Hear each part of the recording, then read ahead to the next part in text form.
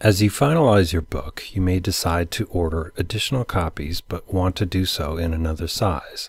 Don't worry, you don't have to recreate your project, but can easily copy and resize it. First, save the existing project as a new one by clicking on the Project menu and selecting Save As and filling in a new name. Then click on the Change Size item in the Project menu. A dialog box will ask what size you wish to change it to. We recommend changing the size in the same aspect ratio as your original project for best results.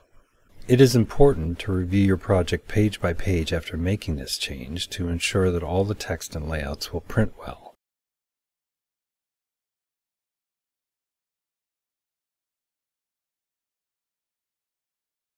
Make sure to save the project again to retain the new size. Both projects will then be available in My Projects.